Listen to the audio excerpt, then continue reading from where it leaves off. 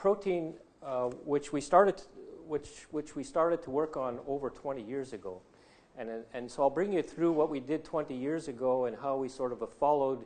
As the field has changed, we've changed the way we've studied this molecule, and bring it to the stage where we are today. So I'll talk about some of the experiments we've been doing over the last few weeks. So these are experiments we started with on the A2 genes 25 years ago, and you'll hear about what we've done in the last 25 years. And it turns out to be, I think, one of the most interesting molecules in Leishmania. So you'll see from some of the data that these really are quite interesting proteins. And it really relates to trying to understand virulence. You know, what makes a parasite capable of surviving inside a host and causing disease inside the host. So this was the question that we addressed. And this was when I first started to work on Leishmania. And so we had the promastigote form, and then we had the amastigote form. And the obvious question we had at the time was, what's the differences in genes which are expressed here than here? We still ask that same question, but we asked that 25 years ago. And say, so can we identify genes expressed here but not here? And we didn't have the tools that we have now to do that. So we weren't able to follow any of the wonderful approaches we have now. So we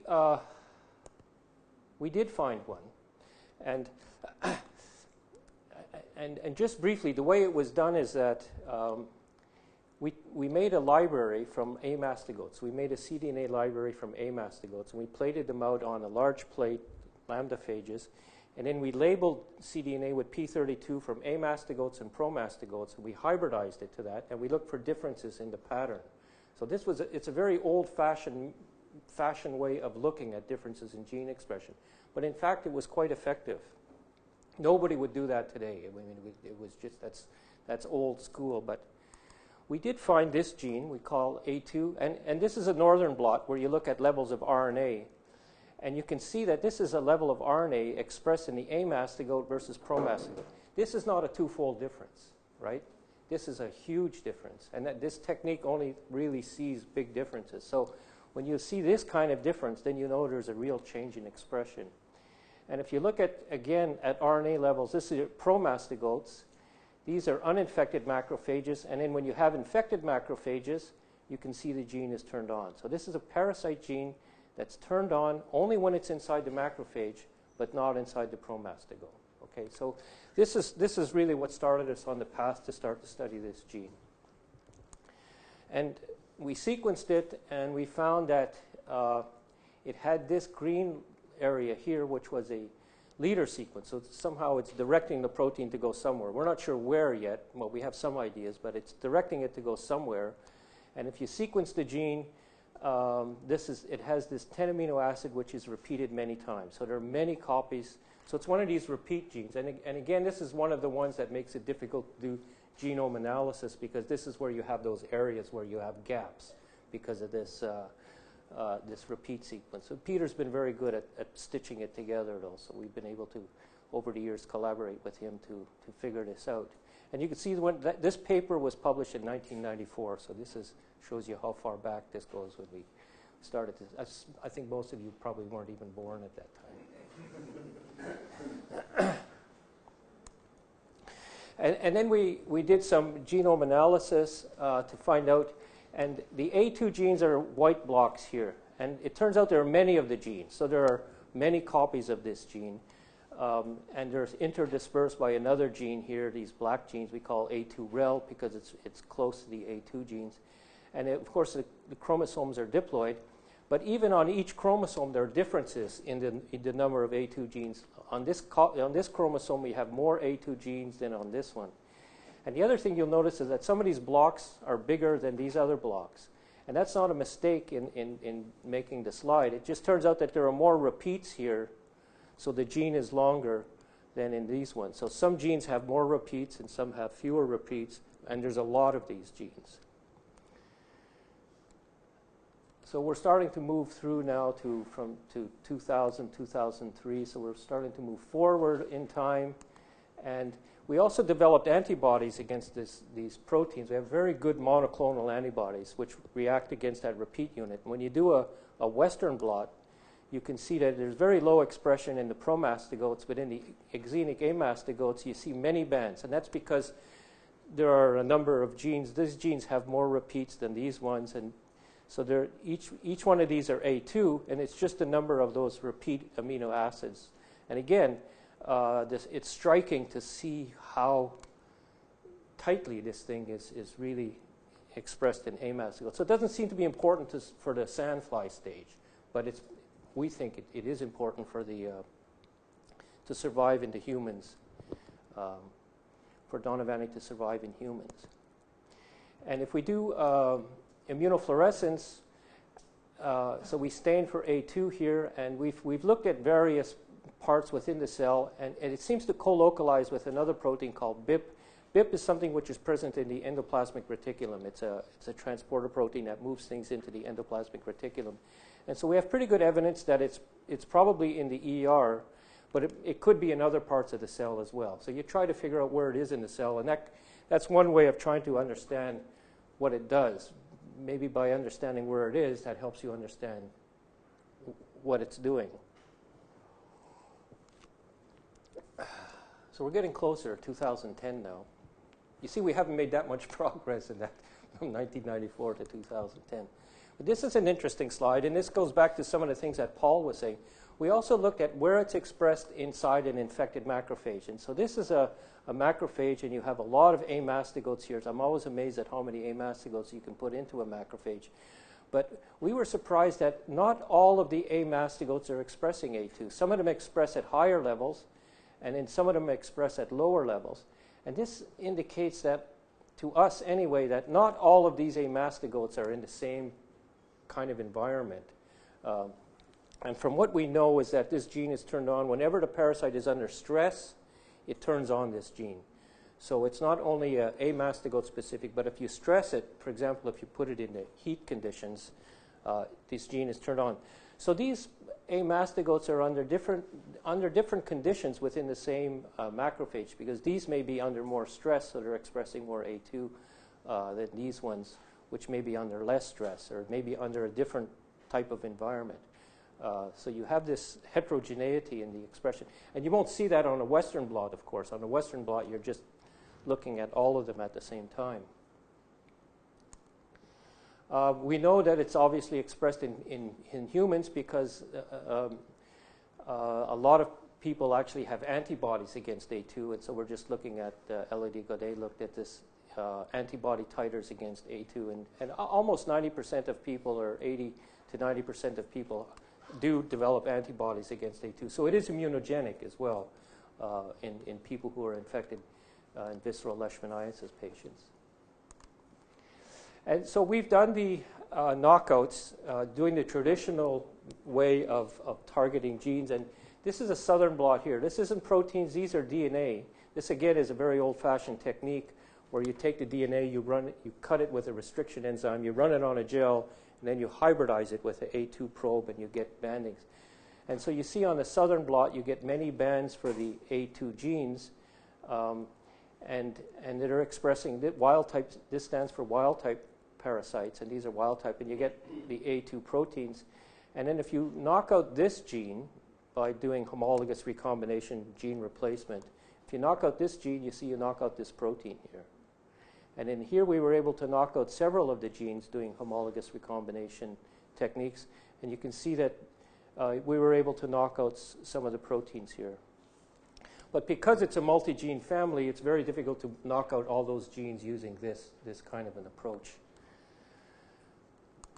But nevertheless, if we were able, when we do knock out some of these genes and we do reduce the amount of proteins, we also reduce the virulence in mice. So this is LDU, this is infection in liver. And we also had some success using antisense RNA with A2 here. I'm not showing the data, but if you knock down A2 with antisense, you also reduce the virulence.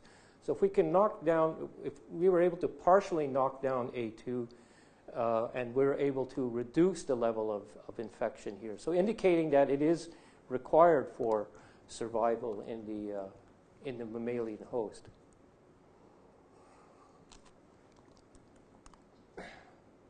So one of the other things that was interesting, so we originally cloned the gene from Leishmania donovani. We were more interested at the time in visceral leishmaniasis.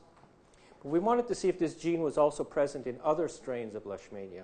And this was a karyotype analysis where you do a blot on, these are whole chromosome blots, and you could see that in the L. donovani, these are different strains of L. donovani, we see the gene is present. It is also present in L. mexicana here as well, but the gene was absent in Leishmania tropica and Leishmania major. Okay, so it wasn't present in all of the strains, particularly these ones which are involved in cutaneous leishmaniasis in Old World.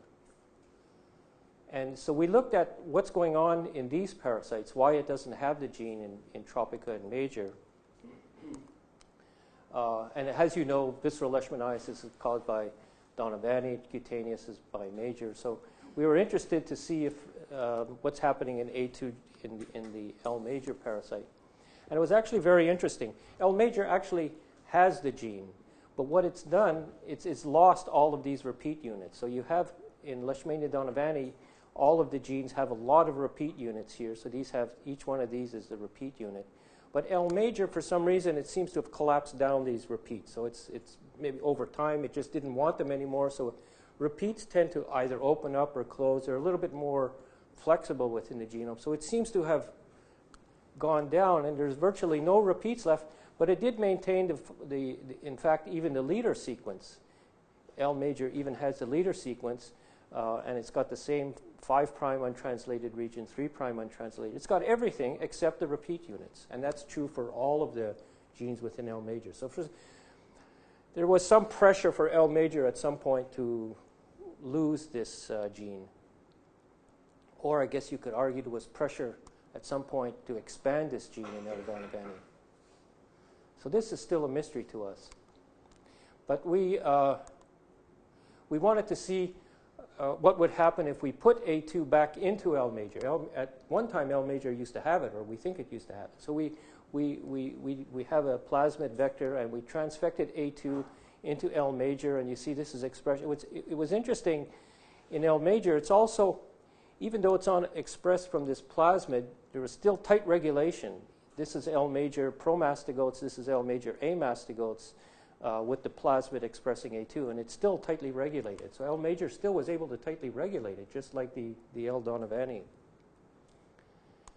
And what we found is that when L major had the A2 gene, you did get an increase in infection as well. You see, we had about a 4-fold increase, and this was repeated many times. So it was able to enable L major to survive better in the spleen. Not a huge difference, but there was a difference, a clear increase here.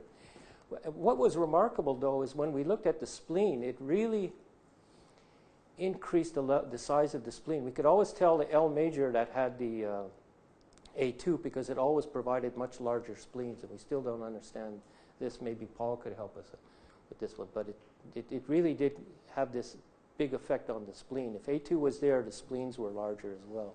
So we were able to see a phenotype here.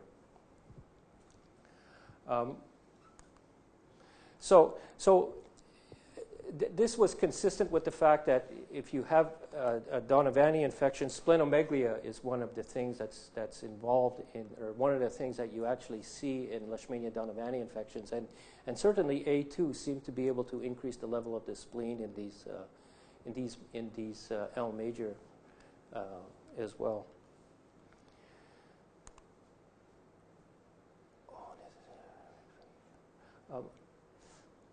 So this was an experiment where we were able to partially knock down A2 using antisense. If you leave a longer exposure, you can see that there is still some A2 here, but antisense was able to knock down A2. And I think it works with A2 because they have that repeat units and allows things to hybridize better. But if we took L. donovani and we down modulated A2 here, one of the things we found is that L. donovani wasn't able to survive as well in heat conditions. So donovani, one of the difference between donovani and major is donovani has to be able to survive fever because people who have donovani infections have high fever. And if you knock out A2, you can see if you incubate the parasite at 40 degrees with A2, you have much more survival than in the absence of A2. So we think that A2 is allowing the parasite to survive in the higher levels in fever, which is typical of a Donovani infection. You don't have to deal with fever so much in an L major infection, but you do have to deal with fever in a Donovani infection. And this was an interesting result, again, when we put A2 into L major. This is the temperature experiment that I'm talking about. And this is a Alamar blue assay. And the pink cell, if the cells are alive, it produces pink inside the media. If the cells die, it produces this blue in the media. And so you see L major. If you culture L major at 26 degrees, it's pink. But if you put L major at 40 degrees, it doesn't like it and they die.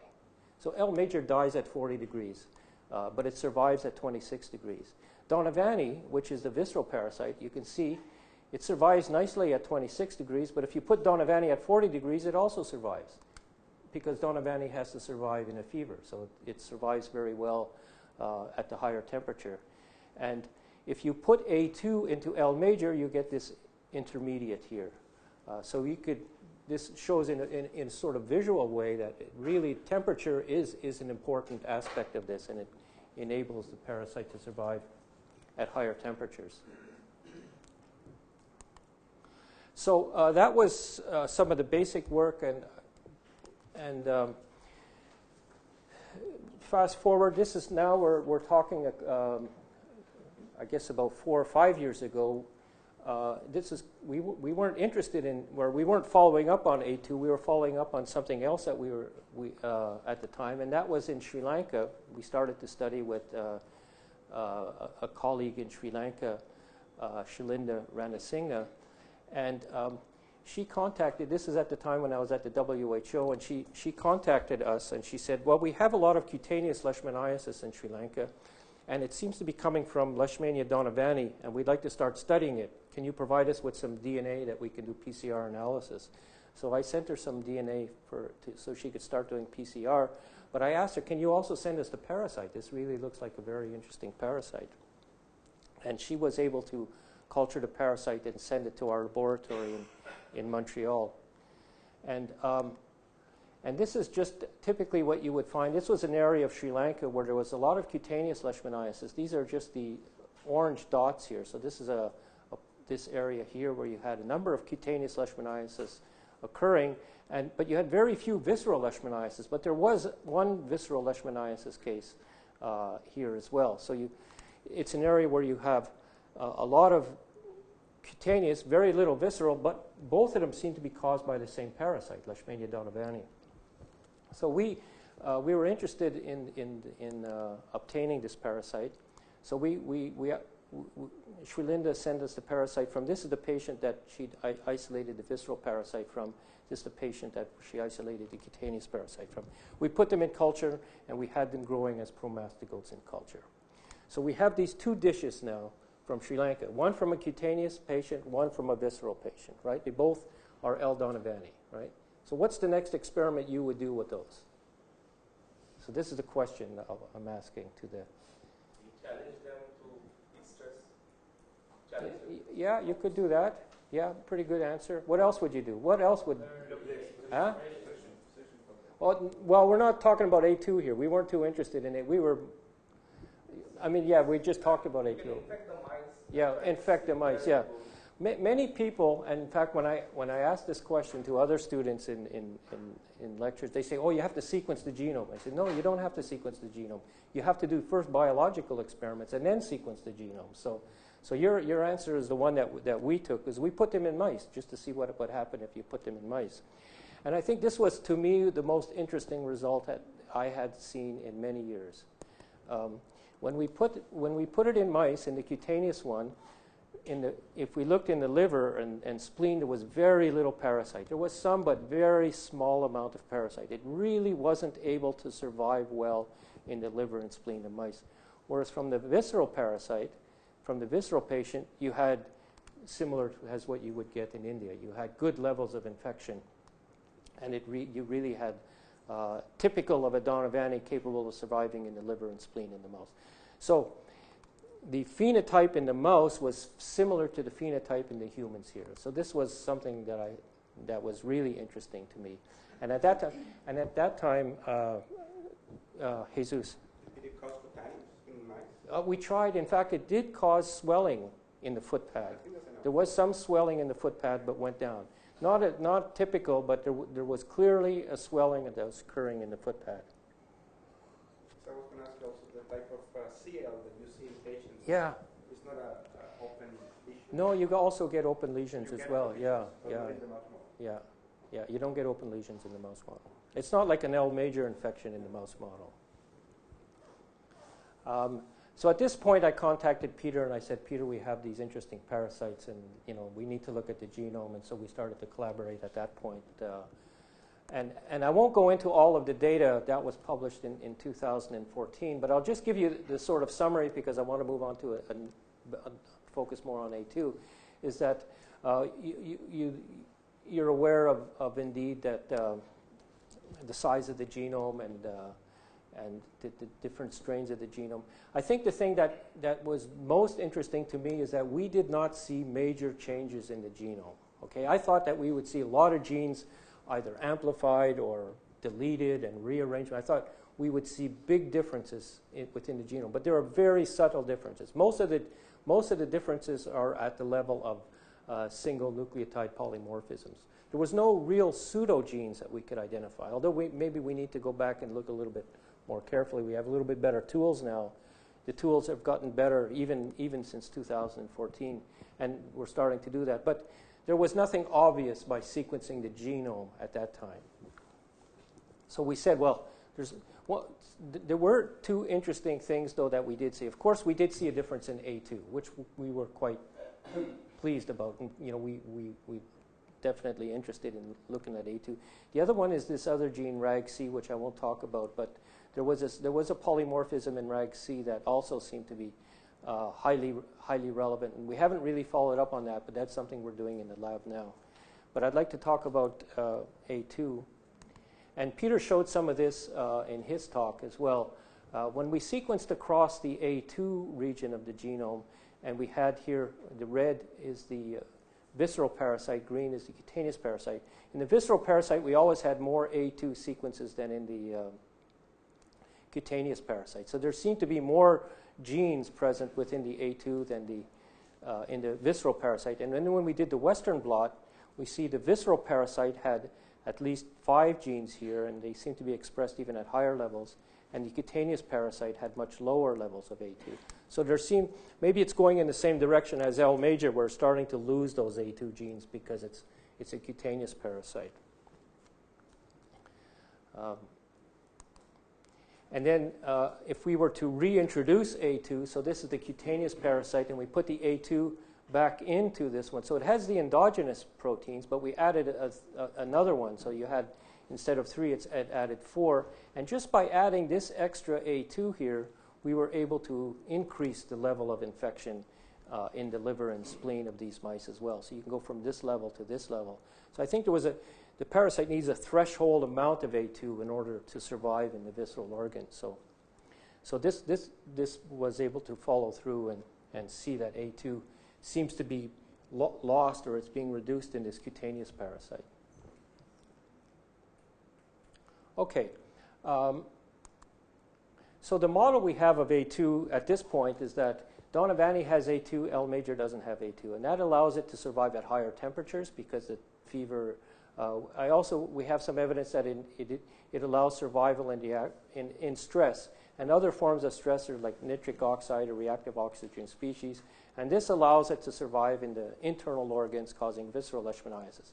If you don't have the A2, it reduces its ability to survive in visceral organs, and that leads to the cutaneous leishmaniasis. So this is really consistent with A2 being one of these important virulence factors. So some of the ongoing questions we have is why the cutaneous has lost its virulence. So what happened in Sri Lanka? Why did Donovani go from a visceral parasite to a cutaneous parasite? What was the pressure to do that? So this is a really interesting biological question. One thing is that it may have shifted to an animal reservoir. So I think that's one thing that needs to be followed up on, because most of the cutaneous parasites that cause cutaneous leishmaniasis in people aren't the main reservoir, it's animals. So I think when it goes from an animal to a human, it's not really very well adapted, and it stays on the skin. It's not able to survive in the visceral organ. So there may be an animal reservoir here. The other thing is, why are there so few cases of visceral leishmaniasis? The parasite is there. The visceral form of the disease, L. donovani, is in Sri Lanka, but there's very few cases. There's a lot of cases of cutaneous. So one of the things we think is going on is that people who are exposed to the cutaneous parasite become immunized, and that protects them against the visceral parasite. So there's a sort of a natural immunization that's going on there. And student Laura in my lab actually looked at this, and she immunized mice with the cutaneous parasite and then challenged with the visceral and found that she could see protection there. So there may be a natural form of immunization going on there. And this is one of the things we're following up on, because this may help us to understand and how to make a vaccine. And then we're continuing to study the function of A2 and RAG-C. So that's where we are now. I'd like to switch and look at a different aspect, and this will bring us back to A2 in a moment. But what I'd like to talk about now is an approach, a new approach for doing studies in eukaryotic cells called CRISPR-Cas. I think many of you have probably heard of CRISPR-Cas. It's a way of doing genome editing. And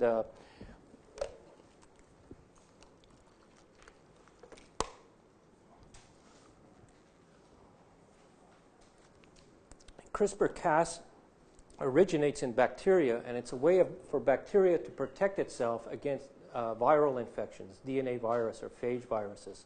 And the way CRISPR-Cas works is that there's two aspects to it.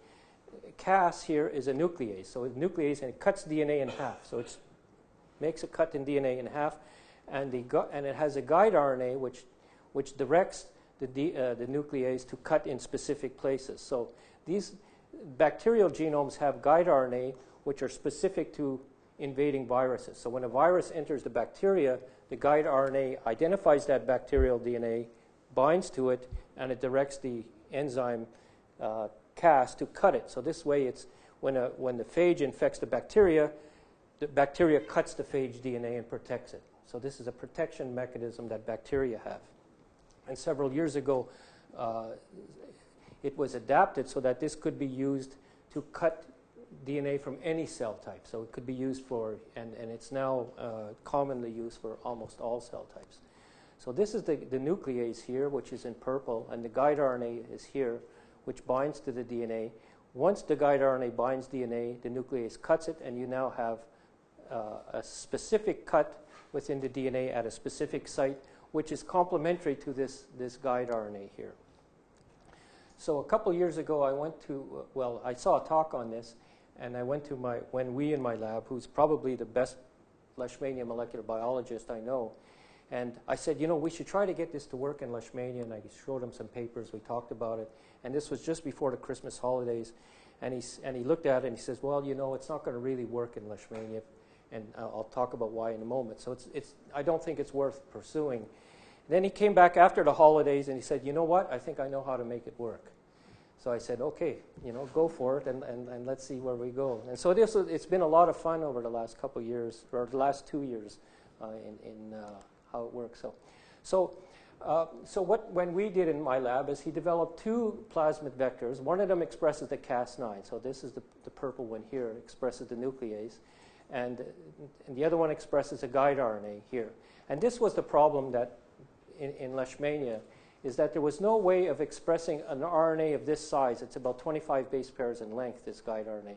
And in other systems, they use tRNA, so tRNAs can, tRNA promoter, which you can clearly define the size of the guide RNA. We didn't have that tool in Leishmania. So we needed a way of expressing these small guide RNAs in Leishmania. So what Wen Wei did is he put a ribozyme at the end. A ribozyme is a self-splicing RNA. So this is from a hepatitis virus.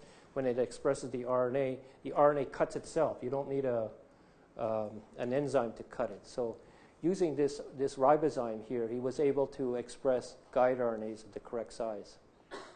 The other thing is we didn't have a tRNA promoter.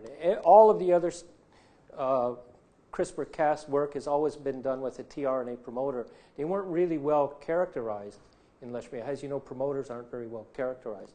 But he took a ribosomal RNA promoter and said that he'll try and get this to work using the ribosomal RNA promoter. So this was really the novel part here. And Cas was easy to express. We just use A2 sequences. A2, 5' and 3' UTRs are very good for expressing genes at high levels in amastigos. So he took these two plasmids and co-transfected. One of them was selected with high-grow, one of them was selected with neo, and transfected them into Leishmania. And this isn't really the one I wanted to show next, but just to follow on that, the next thing he did is we've actually combined these into one vector. So initially you had to have two vectors, one expressing Cas9, the other one expressing guide RNA. This is how the original experiments were done. But he's actually now combined them into a single vector. So we now have one plasmid that you can just put in your guide RNA, and the Cas is here. So it's actually simplified this even more. So if you want to try this, you just need to use one plasmid instead of two now.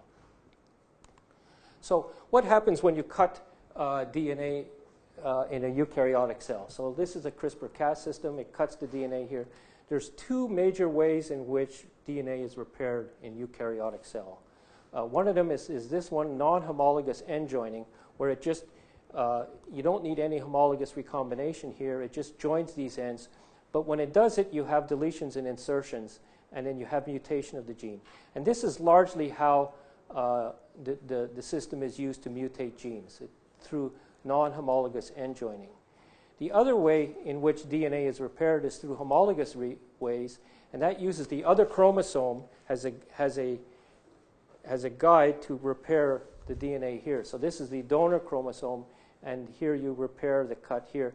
And this results in no mutation. So if you have this, the result of repairing with homologous, because you're using the same sequence in the other chromosome, is that you don't have any mutations in the gene. So normally this won't cause mutations in the gene, but this will cause mutations in the gene. So this was actually another problem if you wanted to cause mutations. Leishmania doesn't have this mechanism. So you can't mutate genes this way. So but it does have this mechanism, but it repairs the DNA without mutations. So if you do this, you're not going to get any real gene disruption in Leishmania. So this was also another potential problem with the system in Leishmania. But when we did is he said, well, let's go this route. We know that it uses homologous recombination, and let's see if we could use this route to introduce another gene in here, which would be a way of disrupting this gene. And so what he did is the gene he went after was the meltophosin transporter, and I'll talk about that in a minute, why he did that. But so he cut the meltophosin transporter gene and transfected in a GFP gene which had homologous sequences here. This was homologous here and here, to try and get this GFP gene into this area here and then select for green cells. And then you wanted to see if it went in the right place, and what he found is that he could integrate the GFP gene into the site that was broken here. And if you sequence across here, it was exactly where he predicted it would go, right in the meltophosin transporter gene. And this was verified by DNA sequencing. So this was the first mechanism where we actually showed we could cut the DNA in a gene, and we could insert it exactly where we wanted to using homologous, homologous recombination approach. And this way you could disrupt the meltophosin transporter gene. The other reason he went after the meltophosin transporter gene is because that causes resistance to meltophosin. Meltophosin only gets into cells by this transporter protein. It has to be transported into the cell, and then it kills the cell. But if you mutate that gene, meltophosin cannot be transported into the cell, and the cell survives. So it's a sort of a negative selection. The only way the cell can survive is if you mutate the gene. So the mutation of the meltophosin transporter gene allows the parasite to survive in the presence of meltophosin. And so these cells were also resistant to meltophosin. And so that was a way of, you could put a selection in these cells for meltophosin and the surviving cells had to have loss of this gene, and these were all green cells as well. So the homologous recombination approach worked. This worked. But we also wanted to find out what if we could do this, if this mechanism would work here, even though according to the publications there was no way of doing the non-homologous end joining. So we looked at parasites without, we also got miltefosine resistance without doing this approach. Just by cutting here and putting in the presence of miltefosine, we also got resistant cells as well without the homologous recombination.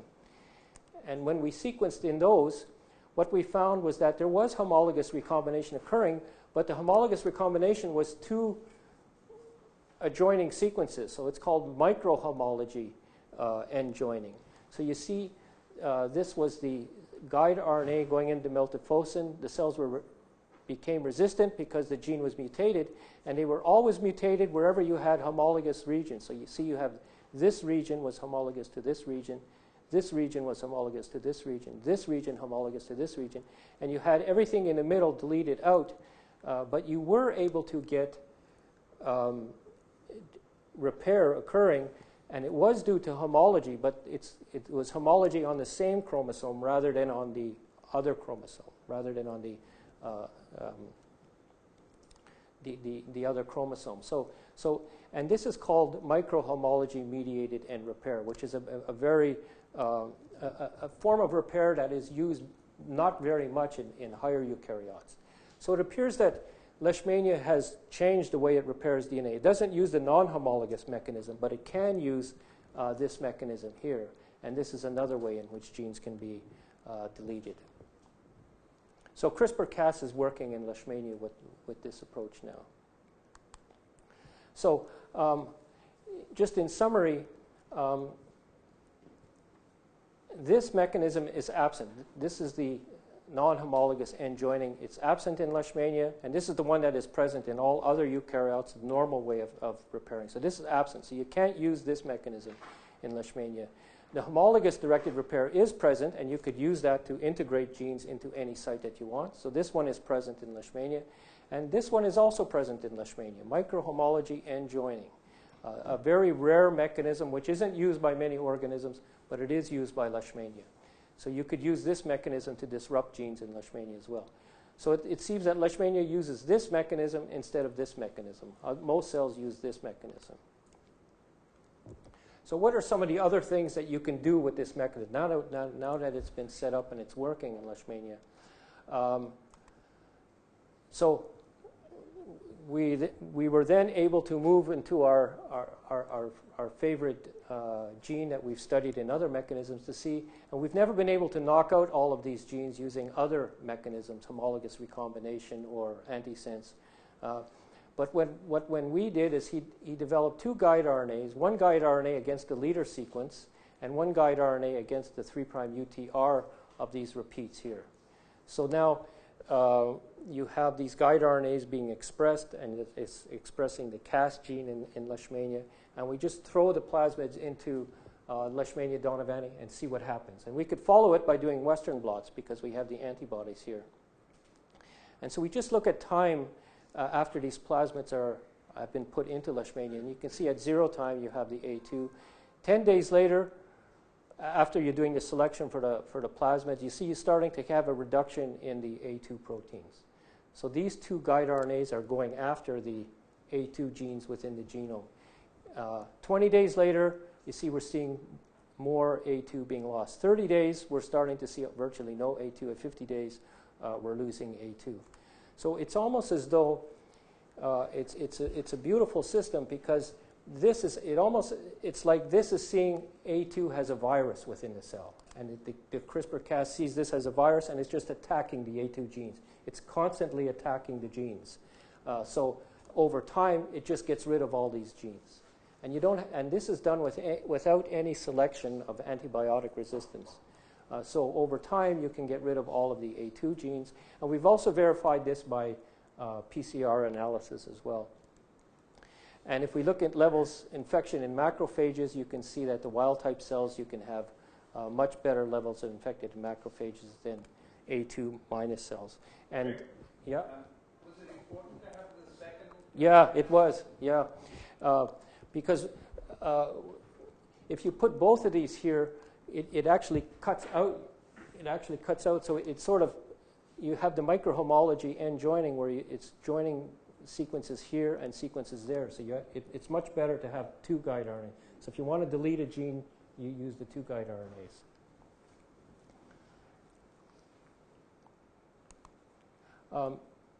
So what else can you do with the system? Well, we started a collaboration with Hiran Nakasi at the FDA, who's interested in developing attenuated strains as potential vaccines, and he showed that if you knock out the centrin gene, the L major or L Donovani are attenuated, and this could be a way of developing an attenuated vaccine strain.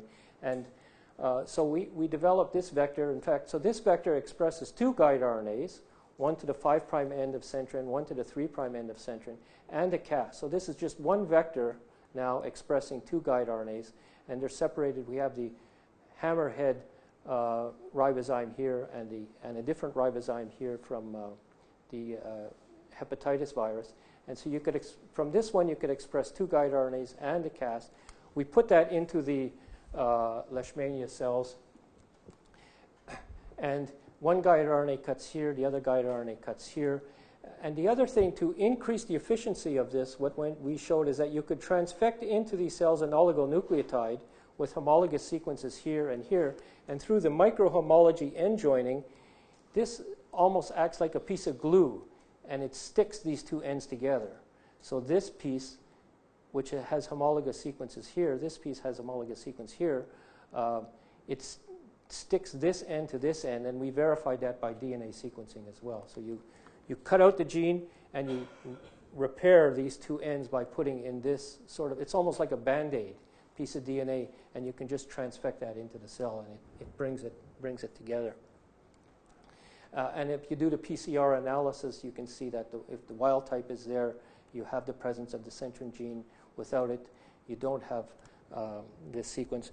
And we've sequenced the genome of these parasites, and this gene was completely sliced out of Leishmania major, but no other gene was touched. So the genome, it's like a virgin genome. There's nothing else happening in this other than the centrin gene being removed. And this is important because traditionally you have to put in an antibiotic resistant gene, and that could never be used for human trials for vaccine studies. You can't use an organism that has an antibiotic resistant gene. But this is done without antibiotic resistance, and you can just cut the gene out without the need of antibiotic resistant genes. So I'll just summarize the work here, is that CRISPR-Cas represents a new gene editing tool that can be used in Leishmania. And you can do a lot of things with this thing. I mean, we've started to explore different ways of using this. And it really is, I think, going to change the way when we go from our genomes and we identify parts of the genome that we think are interesting, you actually have to do experiments to show that it has a phenotype. And we think that using this approach really will allow you to do experiments that you couldn't do recently. So that would be useful for gene function and pathogenesis. And also, this is a new way of developing attenuated strains where we can knock out virulence genes, and including, for example, the centrin, including, for example, A2, and do it in a way that would be feasible in terms of regulatory approval without having to put antibiotic-resistant genes here. And so I just acknowledge the work in this talk is people in my lab, particularly Wen Wei, who really is very creative and very technically skilled to make these things work. ICGEB, I wanted to include him here because he was a graduate student in 1994 who cloned the A2 gene many years ago. So ICGEB, still a good friend of mine, and other people that have been involved in my lab with the work that I talked about today. Sherlinda Ranasinghe from Sri Lanka, who's been a wonderful collaborator in getting the strains from Sri Lanka. And of course, Peter and Guathaman from, well, it was SBRI at the time, but I should change that, it's no longer. But Peter's been really helpful to try and understand what's going on in the genome of these strains. So with that, I'll stop and be happy to answer questions.